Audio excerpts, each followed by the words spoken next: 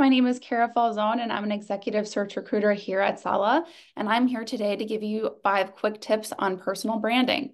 So hopping right in, I'm going to give my first tip through LinkedIn professional presentation.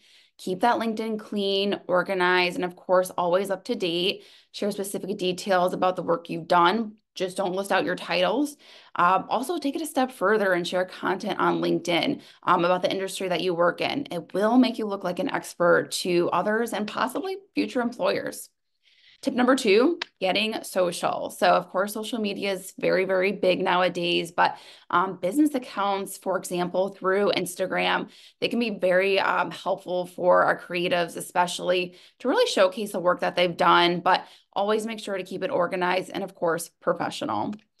Tip number 3, name the intangibles.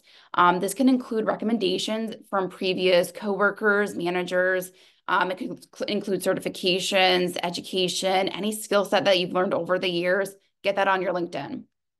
Tip number 4 is show, not tell. Have some examples at the ready. You never know when you're on the job hunt, a future employer might ask for very specific examples. This can include case studies, a portfolio, projects that you've completed that you're really proud of. Just have some in your back pocket. It will make your life easier in the long run. And of course, tip number 5 is on resumes that will shine. And of course, for them to shine, they have to be organized. So that is most important.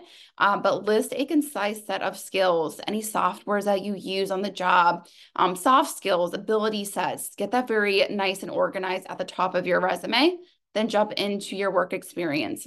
Just keep any of your details on the job very specific to what you do. And of course, when job hunting, tailor your resume to the job that you want, not the one that you have. But that's it. 5 quick tips. Of course, any questions, I'm always here to help, ready to hop on a call. But that's it for me. And I hope everyone has a really great day.